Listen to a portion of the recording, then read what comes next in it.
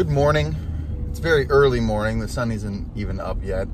And I am driving over to my buddy's house here because we're going to go do some training today. We're going to go out on a patrol and just, practice the basics of patrolling together, which is important. You should do that.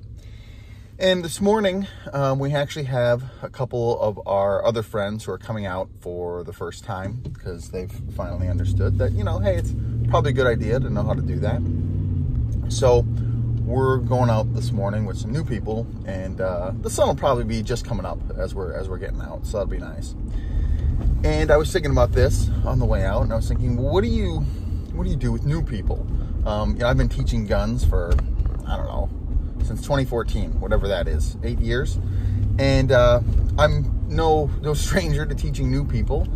And so, kind of what are the big guidelines that you should think about when you are helping people who are brand new, right? And you might have your own different preferences or SOPs or whatever. You're always going to have your own flavor, and that's totally fine. But I think there are a few big building blocks that we can all just kind of work together, right? And the first one, of course, is the safety rules, okay? All 4 safety rules. Those are important, right? We should cover those together so that everyone in general stays safe, right? Now, especially when you talk about patrolling, right? It's similar to if you've ever been, hunting for like pheasants or whatever, any kind of stalking hunting, right? You're moving around with a gun. And when you're moving around with a gun, you got to make sure that you're paying attention to where that thing is pointed, right? And finding a way to drive that home and talk about that and explain that, like, hey, we're moving together, and sometimes we'll be closer together, sometimes we'll be farther apart, but we obviously don't want to point guns at each other at any point. So working through that, maybe you have some practical dry exercise that you can do, or you can set everybody out in like a wedge formation, right? Just like, 2 or 3 feet apart, just to get the concept down, and then talk about, moving and where your gun's going to be pointed and that kind of thing. You don't have to belabor it. Most people are adults. They understand the point. But again, just being able to explain those 4 rules in a way that your audience understands what you're saying, right? It's a key point to teaching. If they don't understand what you're saying, you're not teaching, okay? It's something I've learned in my time. So, 1, safety rules. 2, I think trying to give them a vision of the overall concept, right? And so talking about patrolling specifically here, I think with patrolling, it's something like, hey, moving from point A to point B when there's someone out there who might want to do us harm, right? I think it's that simple. We're just moving from point A to point B under the impression of there's someone out here who would potentially want to do us harm. And what does that look like? How do you do that safely and sneakily and quietly? And how do you communicate during that? And what if, someone's shoelace gets untied? How do we stop this whole thing so someone can tie their shoelace? Like, little things like that, right?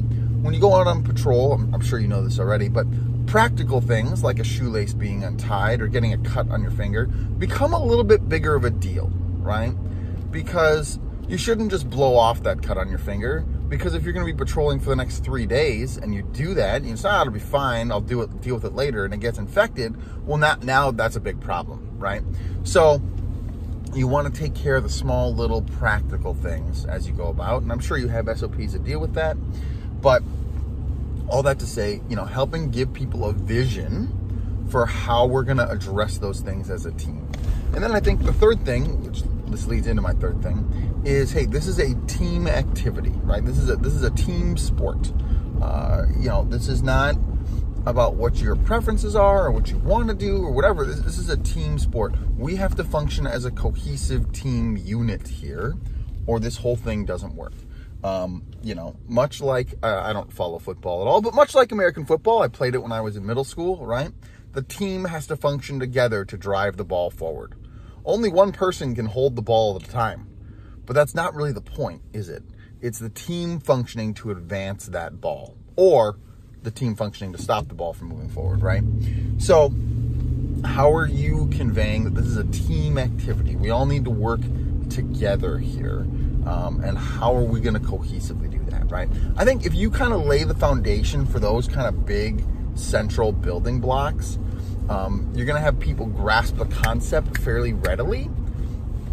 And then from there, you know, the sky's the limit, right? You can keep training together, you can keep working together, and hopefully everybody gets better and better and more cohesive. And maybe you've experienced this, maybe you haven't, but after you have worked with a crew of guys for a while, you know, consistently, and that varies from group to group and person to person, right? But I don't know, let's say a year. After you put in time consistently for a year, once a week, once a month, you know, a couple hours at a time, something like that, whatever. And as you become better friends, which does make a difference, by the way, everyone just flows better. You understand how people think. You just intuitively understand what they're gonna do. And when you do that, it just makes things flow better. It's like a good bro marriage or something like that. I don't know. It's still early. Okay. I hope that's helpful. I hope that gives you some good building block, kind of big pieces of like, well, how do we build the team? How are we trying to understand this? How are we trying to make this work together? And like I said, if you can get those three, I think there were 3 key building blocks in there, I think that's going to go a long way to laying a foundation so that your team can then, of course, build upon that. Build your castle, build your citadel. Good morning. Have a wonderful day.